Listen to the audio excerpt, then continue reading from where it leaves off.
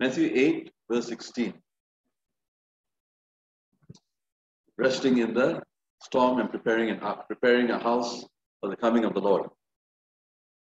But this passage in Matthew 8 and Mark 4 is about how to rest, how to be at peace, and how to speak to mountains, speak to our circumstances and see peace.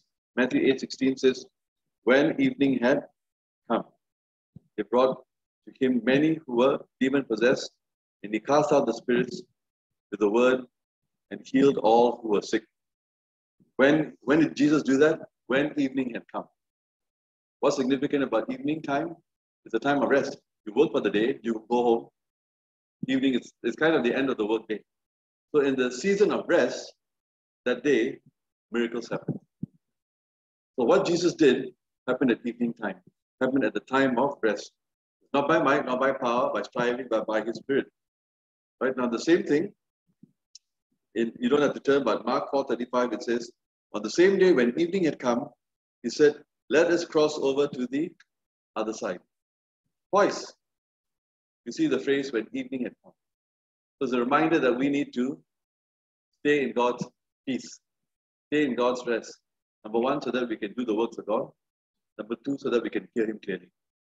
Because when evening had come, then Jesus spoke. And what did Jesus speak in Mark 4:35? Let us cross over to the other side. You know, the first two words he said was, let us. Remember when we heard that first, the Bible? Genesis, right? Let there be, let us make man, let there be light. And now Jesus is saying, let us cross over. Equally powerful. He prophesied that they are going to cross over when evening had come. Before the storm, before there was any problem, he gave the promise. You see, God always gives us his promises before anything happens. I mean, I don't know how many you notice this, but you get a very powerful prophetic word, then everything happens. Then you say, oh, now I know, God, why you gave me the word, so I can hang on to it. Like a light in the dark place. Right? So in the evening time, Jesus prophesied, let us cross over. We know the story. They left the multitude. They got into the boat with him. There were other boats following. Verse 37, and a great storm. Now, you're still in Matthew 8. I want you to read verse 28. Matthew 8:28. When Jesus had come, when he had come to the other side, so promise fulfilled. He said, let us cross over. Now he's crossed over. When he had come to the other side, to the country of Gergesenes, there met him two demon-possessed men coming out of the tombs. And how were they described? Exceedingly. Now, what does that description remind you of? The storm they've just been through. It was an exceedingly fierce storm. Just like the demons in these two men. Two possessed men came out of the tombs exceedingly fierce so that no one could pass that way. Just as no normal boat could pass through that storm. Verse 29, and suddenly they cried out saying, what have we to do with you, Jesus, you Son of God? Have you come here to torment us before the time? So the demons begged him, saying, if you cast us out, permit us to go away into the herd of swine. And he said to them, go. So when they come out, they went into the herd of swine. The whole herd of swine ran violently down the steep place into the sea and perished.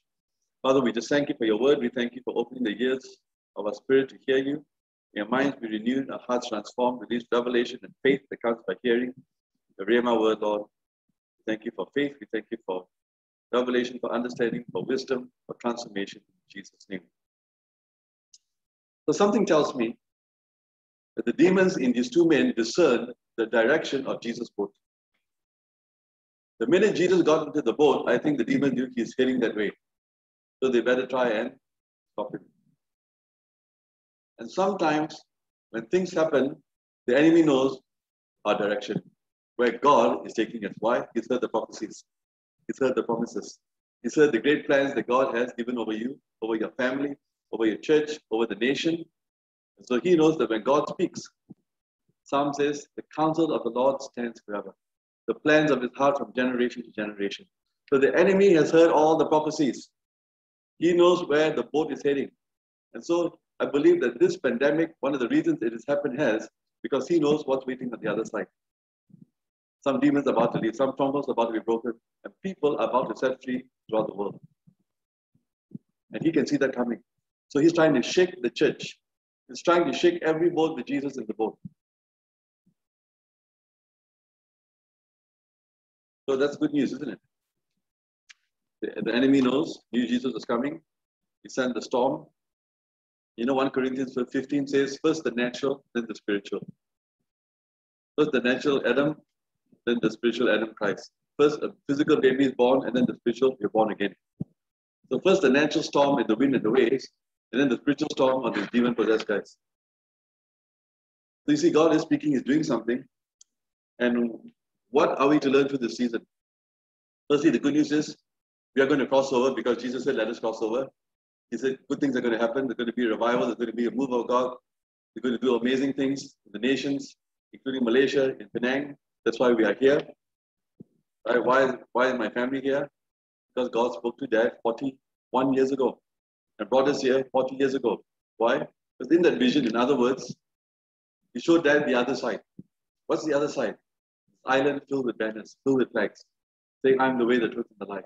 So that was the other side. So this 40 years is like we've been preparing and planning to cross over. Like this is the Jordan season before the promises to be fulfilled. Even as the Israelites had to cross over, the same way Jesus had to cross over. Under Joshua, what did the Israelites have to do? They had to follow the ark. What did the disciples with Jesus have to do? Follow the ark of Jesus, the presence of God. What else did the Israelites do under Joshua? They had to pick up stones, one stone per tribe. Each head of the tribe had to pick up a stone. Why? As a testimony to their children and children's children. They say, this is what the Lord done. He opened the way for us to cross the Jordan River. What was Jesus doing in the boat during the storm? Sleeping on a stone pillow. What's the first mention of the house of God in Genesis 28? Jacob slept on a pillow. He poured oil at the end of the chapter and said, this is the house of God. See, God wants to build a house of rest. But to build a house of rest, He's allowing a shaking, just like Moses saw the burning bush, because everything that could be burned was burned up. What was left behind could not be burned. The bush was aflame. So God is shaking the world. In Hebrews, it talks about the shaking in Haggai. Why? To speak to us, to reveal to us where our foundation, where our anchor is. Because if you never experienced anything, it's easy to think our peace and our joy, because God is so good because things are so good. Right? Many times our perception of God is based on our experiences. You don't have problems, God is a good God. We have problems, God, what's wrong with you? Why you let this happen? And if nothing happened, it's easy to think that your peace comes from the Lord. But when will you find out? When things are shaken, then you realize, hey, I thought my peace was from the Lord, but it's obviously from my circumstances. You see, maybe the disciples on the boat thought that they were so blessed following Jesus. They thought, we are so full of peace and joy because you're walking close to the Lord. And so maybe Jesus slept longer than He should have to show them that their peace was not from Him, but from good weather. If the weather never turned bad, they would have thought their peace came from Him, when actually their peace came from great weather. So many Christians, if nothing happens, think they're enjoying the presence of God when all they are is happy. You know why? Because happiness comes from happy happenings. But joy comes from His presence. That's why joy is called the joy of the Lord, not the joy of circumstances. So God doesn't allow things to shake. We don't know our foundation. So God has allowed the world to shake, and we are seeing the foundations exposed of many believers. You see so many believers full of fear, like the disciples. God, aren't you concerned that we are drowning? And what is the Lord waiting for? What is Abba Father waiting for us? To do what Jesus was hoping His disciples would do, which is to enter His rest. They have the same peace that He had. You know why? Because unless we learn to enter His rest, we cannot stop the storm. We have no authority to speak peace. What are most Christians doing today? God, stop the pandemic so that we can be at peace. The Lord is saying, no, you be at peace so that you can stop the pandemic. The disciples said, wake up, Jesus, stop the storm. He said, why are you waking me? You should have done it yourself. You enter my rest and speak. Why you ask me to speak? So many of us today all over the world are saying, God, stop the storm. And He says, no, you have the authority, but you must first enter my rest. And so that's the challenge of the season is, God wants His people to enter His rest. You know why? Because He wants us to build a house of rest. You know who built the house for Him in the Old Testament? Was it David? No, it was Solomon, his son. Even Acts 7:47 says, but Solomon built Him a house. You know why God chose Solomon to build him a house? The answer is in his name. The purpose of Solomon was revealed prophetically in his name. 1 Chronicles 22, verse 9 to 12. Speaking of Solomon, it says, "A son shall be born to you." Speaking about Solomon, "who shall be a man of rest. And I will give him rest from all his enemies all around. His name shall be Solomon. For I will give peace and quietness to Israel in his days." Wow. So how did peace and quietness come to Israel? Because the leader of Israel was the man of rest. So because God wanted peace in the land, he had to put a leader who was the man of peace. Verse 10. "He shall build a house for my name, and he shall be my son, and I will be his father, and I will establish the throne of his kingdom over Israel forever. Now, my son, may the Lord be with you, and may you prosper, and build the house of the Lord your God as he has said to you. Only may the Lord give you wisdom and understanding, and give you charge concerning Israel, that you may keep the law of the Lord your God." So God wanted peace in the land. He had to raise up a leader of peace. He allowed Solomon to be conceived as a kind of a redemption of what David lost with Bathsheba. Right? The child conceived out of wedlock through murder and adultery died. And Solomon was a restoration. A man of wisdom was born to the greatest foolish decision of David. See, there's always redemption and restoration. And this son that God conceived in the womb of Bathsheba would be a man of peace, so that Israel would have peace. Be a man of rest. You know, many Christians only see Solomon as he was a very wise man, right? You ask someone, "Hey, when I mention Solomon, what do you think of?" You say wisdom. Someone else will say, "Oh, he was very rich." Yes. But very few believers know Solomon as a man of rest and peace. They only think of Solomon in terms of his wisdom and his wealth. But you know, you can't separate wisdom and wealth. You know why? Because Proverbs 24, verse 3 and 4 says, "Through wisdom a house is built." That's why God chose Solomon to build a house. "By understanding it is established, and by knowledge the rooms are filled with all precious and pleasant riches." So the house that God is building is built on wisdom. It is established on understanding, and it is full of provision. And Solomon fit the bill in all three. He was a man of wisdom, he had great understanding, he had wealth beyond measure. But he was a man of rest. So the house that God is building is a house of rest. Why? Because without rest, we have no authority to speak peace over the land. Without rest, we have no authority to release the glory of God to cover the land. And why do many Christians not have rest? Because they are distracted by what the devil is doing. Like the disciples, they are distracted by the wind and the waves. Like Peter is distracted from looking at Jesus to looking at the wind and the waves. But the good example is Noah was a man of rest. His name means rest. Just like Solomon means rest, so does Noah. So Noah's ark means an ark of rest or a house of rest. And so the peace of God upon Noah rested upon his whole family to be saved. So God wants us to build that house. That's why in Hebrews 11, verse 7, it says, "By faith, Noah, being divinely warned of things not yet seen, he moved with godly fear and prepared an ark for the saving of his household." Isn't that interesting?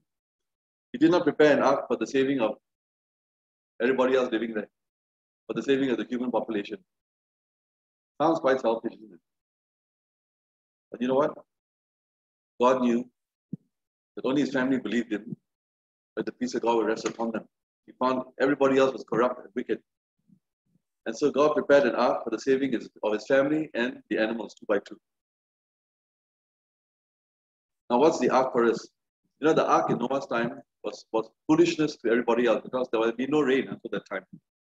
So no rain, no thunderstorm, no lightning. What is this big boat? Noah, what structure is it? They've never seen a boat before. And like that today, you know what many people think is foolish? Why y'all waste time going to church? You only have 2 days off a week. Relax, Sunday morning, stay home. Sleep in, watch TV. Have church, you and God alone enough. Put the internet on, watch a meeting. No need to meet with anybody. Silly, now it's not church, now it's kingdom. Now you're one kingdom, no need church. You know what that's like saying? Don't need your house, live at your office. It's the office, it's the marketplace. Don't go home. Make your office your home. Carry your bed to your office, no need to go home. You see, the kingdom does not replace the family. The family is the foundation of God's kingdom works. Just as the office does not replace your house. Some people put an office in their basement, but you don't turn your office to your house. It's a separation. And so God wants us to build a house of rest so that His kingdom can come on earth, so that His will can come on earth, so that we can do what Jesus did in the season of rest. When evening had come, many who were demon possessed were set free. He cast out spirits with the word. He healed all who were sick. The time of evening, He said, let us cross over. In the season of rest, we remember God's promises. Don't let the storm make you forget His promises. In the seasons of rest, you can learn how to enter His peace and be a son and daughter of peace. So, how does God build a house of rest? How was Jesus built? Jesus was built, right? He grew up. He was a baby. He was born. He grew up from, just like all of us. You know how Jesus grew up? It says in Luke, I think chapter 2, it says, He grew in wisdom and stature and favor with God and men. So Jesus had to grow in wisdom. No wonder, by wisdom, the house is built. He's the builder of His house. And just as He grew in wisdom, He wants us to grow in wisdom. Right? By wisdom, the house is built. Solomon was a man of wisdom. So there is no rest without wisdom. There's no provision and blessing without wisdom. There's a threefold cord. Rest, wisdom, and provision. Job 28:28, very easy. 28:28.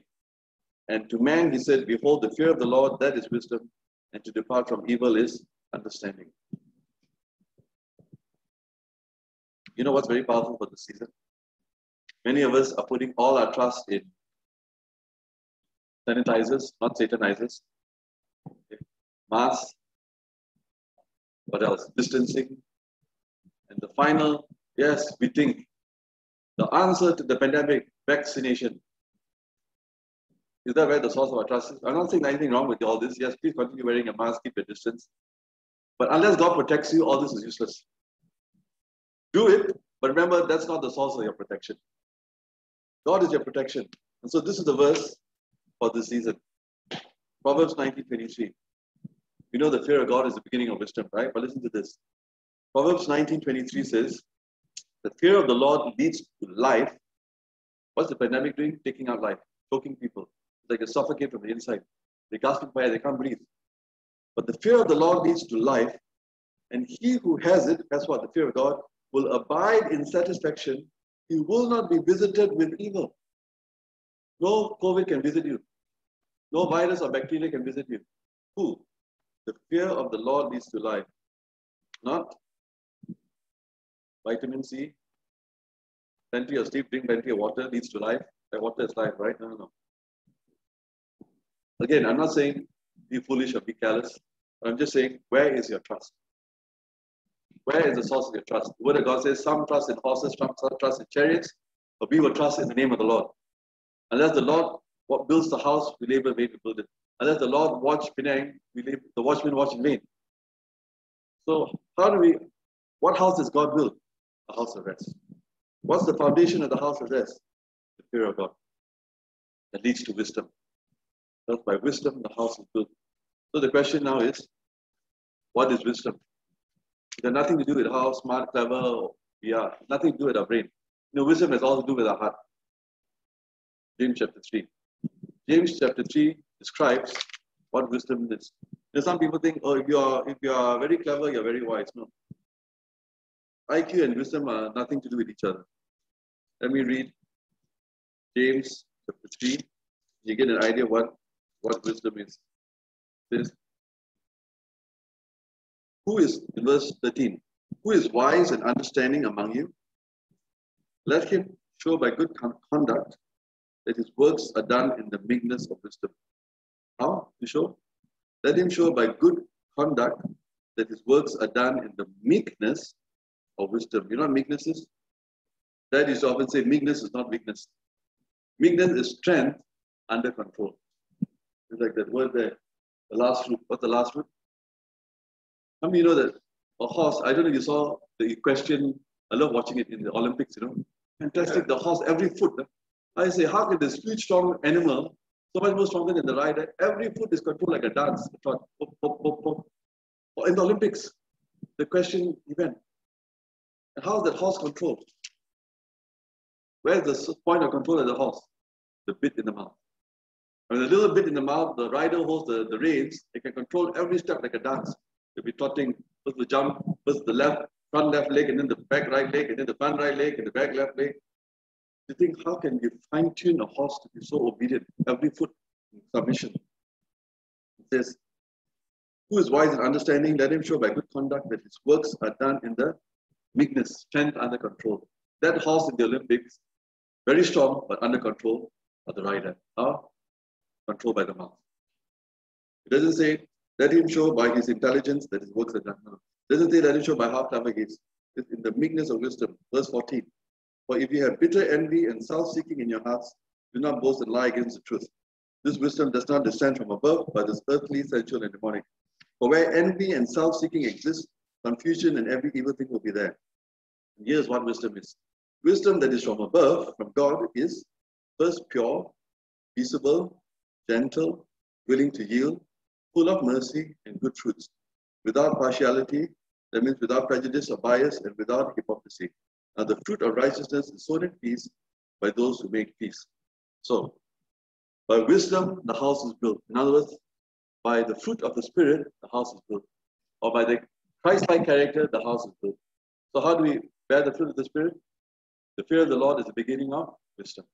But the fear of the Lord is the beginning of character. We don't fear God, we will not have the fruit of the Spirit. We will not have character. You know, sometimes the key to wisdom is not having the negatives, but having the positives. What did Galatians say? Walk in the Spirit, and you will not fulfill the lust of the flesh. It does not say, don't fulfill the lust of the flesh and you walk in the Spirit. Focus on the truth. Walk in the Spirit, and then the flesh will take care of itself. You won't have to worry about that. Speak life, and you won't speak negative. Focus on truth. So, for us to become a house of rest, we got to have the fear of God to influence our character, to walk in love. Somebody said, I think it was one of the messages said, if you need patience, don't pray for patience, pray for love, because love is patient. See, love is the seed, patience is the fruit. If you need kindness, don't pray for kindness, pray for love, because love is kind. So, don't pray against God, I rebuke impatience. No, God, put me with your love. You become more patient. Let's say, God, the cast us out of love. Grow in love, and the fruit will come. So, many of us spend more time coming against the negative than praying for the positive. When you have the seed of love, all the fruit will be there. How many times we're coming against the lack of fruit, and it's the seed that's the problem. So when we build a house of rest, we've got to ask the Lord to build us in His love. That's why the disciples had no peace. Why? Jesus was asleep, but they couldn't enter His rest. And the Word of God says, how do we enter His rest? Jesus said, if you abide in me, I mean abide in my rest, and my words in you, whatever you ask shall be done. So how are the disciples meant to abide in Jesus' rest? By abiding, by putting Him on. What do I need to put on? You know, when you put on a garment, you're inside the garment, right? You're inside whatever you put on. Do you remember the blessing that Jacob got that was meant for his brother? How did Jacob steal his brother's blessing? He put on his brother's garment. What did Isaac say? Hey, how come your voice is like Esau, but no, your voice is Jacob, but your hand feels like Esau, very heavy. So Jacob stole his brother's birthright by what he put on. So the blessing of the father was not based on the character of Jacob, but the garment he put on. How many know that we are blessed, not because we are perfect, but when we are in Christ? And here's the problem. Christ is in every believer, but not every believer is in Christ. All the Egyptians came out of Egypt, but Egypt was still in all their hearts, except for Joshua and Caleb. See, by salvation, we come out of Egypt, but through discipleship, Egypt comes out of us. When we get saved, Christ comes in us. But when we are matured and transformed, we are growing in Christ. You learn to abide in Him. What else does the Bible say about being in Christ? If any man be in Christ, he's a... So just Christ in you doesn't make you new. You say, why? He says he's a Christian, but no change. You know what? He's not in Christ. Christ may be in him, but he's not in Christ. How do you be in Christ? Put Him on. Abide in Him. Stay in His Word. Reflect on His Word. And that's where the fear of God begins. So when you remember what the fear of God is and you're tempted to not walk in love, you're tempted to lose your patience or be unkind or whatever it is, you remember, hey, I have to abide in this love. I would exercise self-control, meekness, like the horse. Meekness, which is the fruit of wisdom. So the house of God is built by wisdom. It is established by understanding. Understanding of what? What are we supposed to understand? You need to know this verse. Jeremiah chapter 9, verse 23 and 24.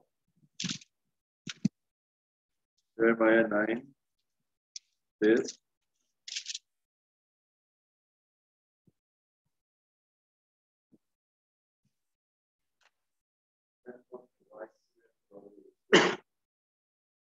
yes, let not the wise man glory in his wisdom, let not the mighty man glory in his might, nor let the rich man glory in his riches. But what? Verse 20. Glory in this. He understands and knows me. And the Lord will exercise loving kindness, justice, and these things have been done. Right. That he who glories, glory in this. Jeremiah 9:24. That he understands and knows me. Not that he understands and knows every verse in the Bible, that he knows so much, they got PhD in theology. No, do we know him? You know, it's possible to know, just because you know a book very well, you know the whole story, you know everything in the book, doesn't mean you know the author. Right? Everybody can know a book by buying it or reading it online, but very few know the author of the book. You know what? There's no difference in the body of Christ. There are too many Christians who know what is written, but they don't know the author. They have eyes to read the printed page, but no ears to hear his voice. Why? Because Jesus is in them, but they're not in Christ. It's only when you're in Christ, you abide in him, you hear what he's speaking through his word. And it's only when you hear his voice through his word, and we be changed to his image. So by wisdom, it is built. By understanding, the house is established. The foundation is strong. How many of you know you need strong foundation in the shaking? The times of shaking that we're living in. You need to have a strong foundation. Do you know the Lord, or you just know what he said before? You know, when the devil tempted Jesus in the wilderness, he said, turn these stones into bread. What did Jesus say? Man shall not live by bread alone, but by every word that proceeds from. Very important. You know how many Christians say? But by every word that proceeds from Genesis to Revelation. But they don't know anything from the mouth of God. You know, Jesus had the Old Testament. He had the Torah.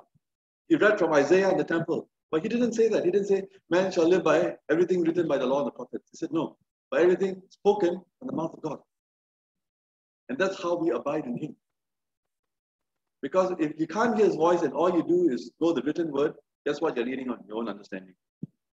And Proverbs 3 says, lean not on your own understanding. No point knowing the Greek, Hebrew, Aramaic, even the devil knows all that. He knows more theology than you do. But he never protected his heart. You see, it's not the knowledge of the word, it's the transformation of the heart. Not the head full of the letter, but without the spirit. And this is what the difference is between Christ in us and we in Christ. The house that God builds is the house where we are abiding in his rest. So that we can be a house of rest. So that we can have the authority to speak to the storm. Right? Isaiah 33 verse 6 says, wisdom and knowledge will be the stability of your times. When do we need stability? In unstable times. How many of you know that we're living in unstable times? So how are we going to be strong? How are we going to be anchored? Wisdom and knowledge. Where does wisdom come from? Or what is wisdom? The fruit of the Spirit. Where does it come from? The fear of God. Wisdom and knowledge of what? Do you know who God is? Are you abiding in him? That will keep you stable in unstable times. It is the strength of salvation. So these are very two important scriptures for this season we're in.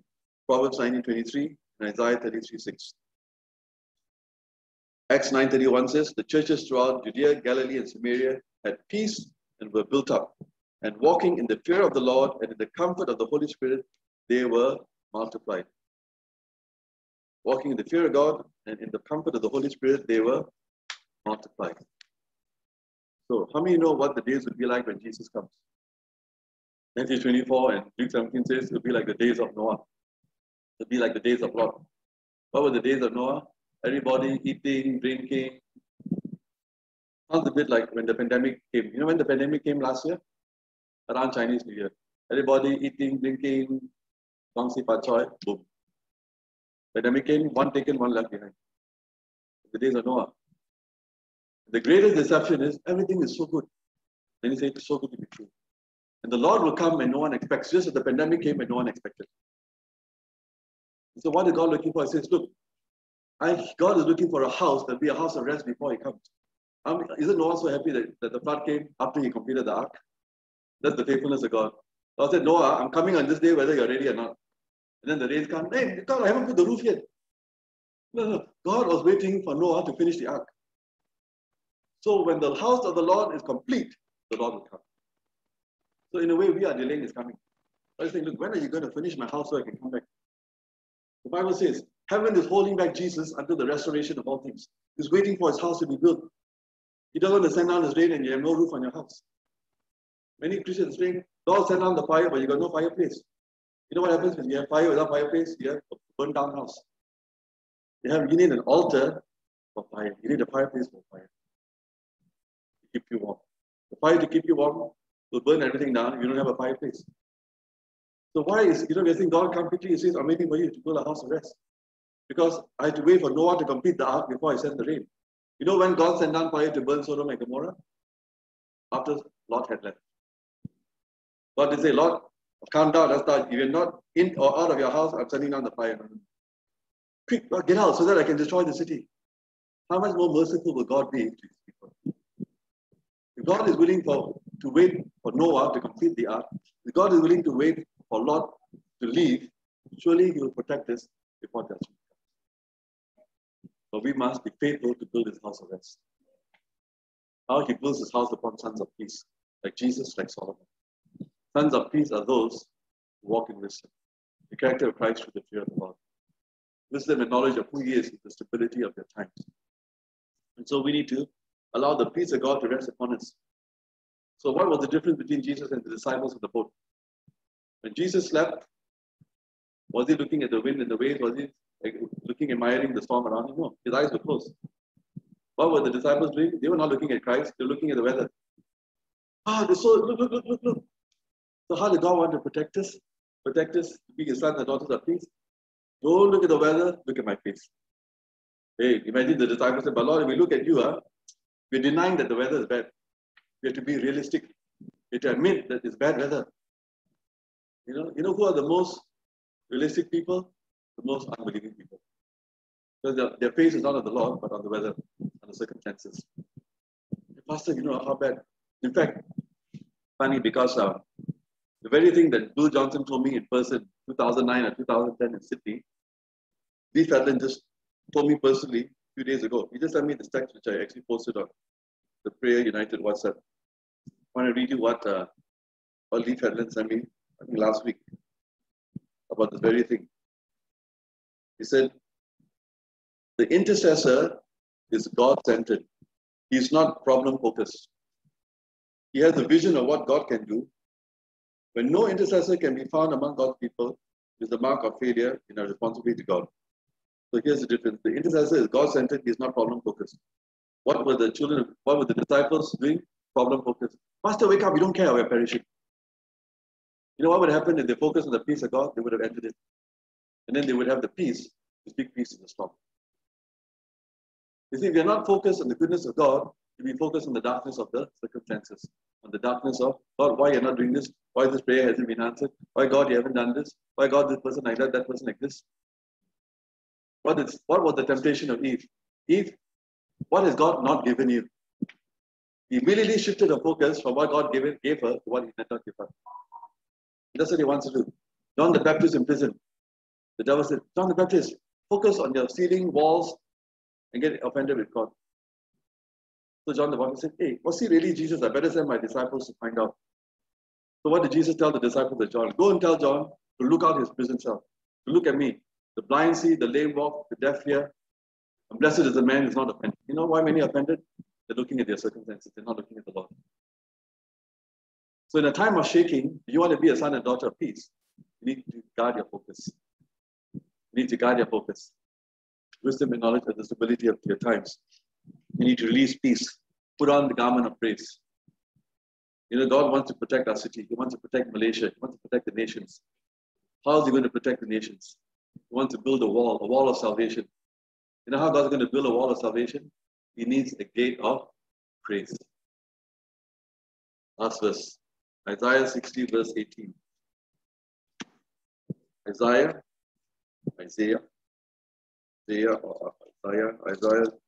60 verse 18 says, violence shall no longer be heard in your land, nor wasting or destruction within your borders, but you shall call your wall salvation and your gates praise. How is wasting and destruction happening today? Mainly through the pandemic, right? Violence will not be heard in your land, nor wasting or destruction, but you shall call your wall salvation and your gates praise. Who is the gate? What is the gate? You and I are the gates. We are the gate of heaven and earth, the house of God.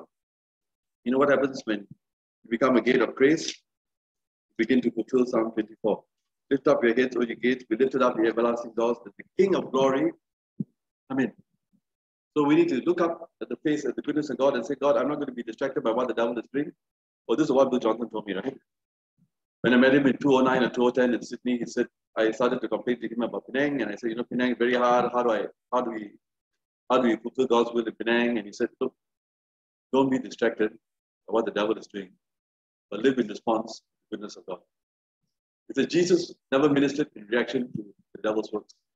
Jesus ministered in response to the Father's voice. And as long as you're distracted by what is not right, what is not good, what is going wrong, you can never walk in faith. You can never be at peace. You'll always be losing your peace because everything is wrong. But when you focus on Him and you get peace, now you can speak to what is wrong and release shalom. You see, Jesus, when He saw the storm, what did He do? He didn't say, I command you, storm, go away. No, He said, shalom. You know? When at night time, when you come here and you can't see anything, you command the darkness to go. Darkness, I command you to leave the office. No, you turn on the light. Right? You don't spend 10 hours of warfare against the darkness. You just be the light. And many Christians today are coming against darkness more than being the light. How to be the light? Sons and daughters of peace. Abide in its rest. Put on the garment of praise. Become the gate of praise so that the prison walls, like Paul and Silas, will become a wall of salvation. Remember Paul and Silas? They were taken prisoner. And in pain and discomfort, darkness all around, the midnight hour, they began to praise how they sought the face of God. They weren't distracted by everything that went wrong. They didn't complain, God, we serve you faithfully. Why are we persecuted like this? Why are we arrested? And when they began to praise, the sacrifice of praise, their prison walls became a wall of salvation. The chains broke, the doors opened, the Philippine jailer was saved. So this is our assignment for this season. God's assignment for the church. God is allowing the shaking to reveal our foundation. He wants us to remember His promises. They're going to cross over to the other side. Why is the shaking happening? I believe one reason is the devil knows what's ahead. The devil has heard the promises of God for our nations. He's heard the prophecies, and he sees the direction we are headed. He says, I'm going to stand the storm and shake those who can be shaken. And so in this last year and this year, many believers, like the disciples, are terrified. They're taken over by fear. But yet Jesus is with us. See, the presence of Jesus in the boat doesn't mean there'll be no storms. Just because God is with you doesn't mean you'll have no problems. But it does mean you can now enter His rest. And so because the enemy knows what is waiting, that he's in trouble, as the mighty move of God is coming, he's trying to shake God's people in fear. And so many of God's people are distracted by the storm. They're distracted by the COVID. But God wants us to build a house of rest by entering His peace, becoming sons and daughters of peace, so that His peace will rest upon us, the house of peace.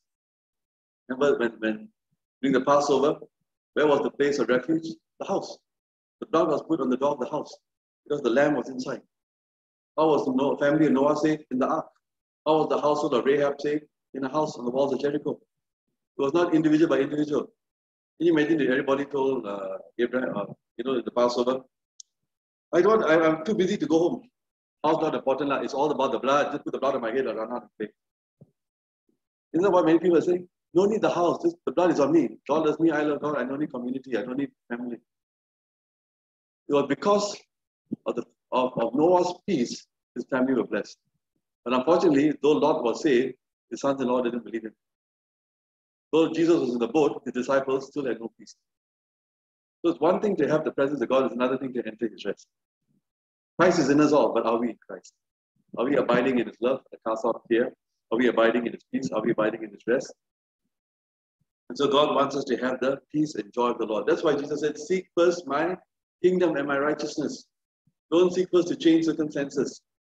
Seek my peace from my presence. Seek my joy. And when you have it now, circumstances will change. Now you can say shalom to the mountain, shalom to the pandemic, shalom to the house, to Penang, to Malaysia. Amen? And when God sees, finally, my people are becoming a house of rest. Finally, they're becoming sons or daughters in peace. Now I can get ready to come. Because now I'm preparing a bride without spot and blemish. And guess what? Before the Lord returns, what did He tell Peter? I will build my church. The gates of hell should not prevail against the church that the Lord is building. What's the gates of hell? A house of peace.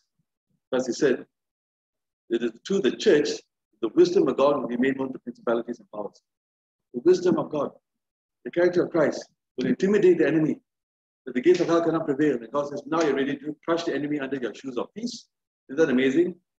The God of peace will crush Satan, not the God of war. Many are trying to crush Satan by fighting him instead of entering God's peace. There's no authority without peace. Because peace means fullness, completeness, shalom. So it's the God of peace, not the God of war, that will crush Satan under your feet. Make sure you're not barefoot. Okay, what are you supposed to wear? Shoes of the gospel of peace. And therein is your authority. Shoes of the gospel of peace. And that's how we abide in Christ. We abide in His presence. We live in thanksgiving and praise. We live in gratitude. We say, God, I thank you for your promises. You said, let us cross over. You gave Dr. Joy this vision of revival in Penang. I know we're going to cross over. These are the promises from Malaysia, Rainbow Nation. We're going to cross over. I refuse to be distracted by the storm. I'm going to enter your rest. I'm going to speak peace to Malaysia. And you pour out your spirit. Let's stand together. Thank you, Jesus. Thank you, Lord. Father, we just thank you for reminding us of all the promises and prophecies that you've given us. Remind us of all our testimonies, Lord. Forgive us if we've been distracted by what the enemy is doing and entered unbelief, and entered stress and fear and anxiety and worry. Lord, we want to be sons and daughters of peace, to build you a house of rest, to abide in your love, to cast out fear, to abide in your peace, to abide in your presence. Thank you, Lord Jesus, for your grace that we can put on the garment of praise, the robe of righteousness, the garment of salvation. As we become a gate of praise, we say, we lift up our heads as gates, lift up as doors, Lord, we say, King of glory, come in. When you stand at the gate, no enemy can come in. When you stand at the gate, our walls become walls of salvation, Lord. So we thank you, Father. We welcome you to our lives, to our homes, to this church, to every house in Global Harvest, Penang, to every house in Penang and Malaysia. We say, King of glory, come in. We want to build you a house of rest, surrounded by walls of salvation, the gates of praise. We put on the garment of praise, Lord. And we speak peace to this land. We speak peace to our own hearts, to those in our house. We speak peace to every house in Global Harvest, every church in this nation, Lord, in the nations, Lord. We say shalom, and we thank you, Lord, that you who began a good work are faithful to complete it. And you're faithful to complete it, Lord, and then you will come. You're restoring all things, Lord. We thank you, Father, for performing your word, fulfilling your word. You said, believe the Lord and you'll be established. Believe His prophets and you will prosper. So we believe you, Lord. We are established. We believe your prophets and we prosper. We thank you for building us, wisdom, establishing us on understanding to know who you are, not just to have the hidden knowledge of your word, but to have the transforming knowledge of hearing your voice, Lord. We thank you, Lord, for the grace to understand you, that you are the Lord exercising loving kindness and tender mercies. The throne is the throne of mercy and grace, not the throne of judgment, because we are not where you want us to be yet. We thank you, Lord, that loving kindness and tender mercies go before you. We thank you that your mercies are new every morning. The goodness and mercy follow us all the days of our life. So, Father, we thank you for being a good Father to us. Forgive us, Lord, for being distracted. We want to focus on you, seek your face, Lord, that we can be sons and daughters of peace. We can build you a house of rest, that all those in darkness can come to the place of rest, even as Noah was, as Lot was, his daughters, as Rahab was, Lord, even the Philippian jailer to his family, of Zacchaeus to his family, Lord, even during the Passover, as the 12 tribes were a house of rest. We thank you, Lord, that even as you come, Lord, you will find a house of rest in the days of Noah. You'll find a house of rest in the days of Lot, because you're building us as sons and daughters of peace, even as you raised Solomon, Lord. We thank you, Jesus, for your provision. We thank you, Father, for grace. He said, it is you at work in us, will and do according to good pleasure. To continue to transform our hearts, renew our minds, that your kingdom come and will be done in Jesus' name. Amen. Amen. You may be seated. God is good.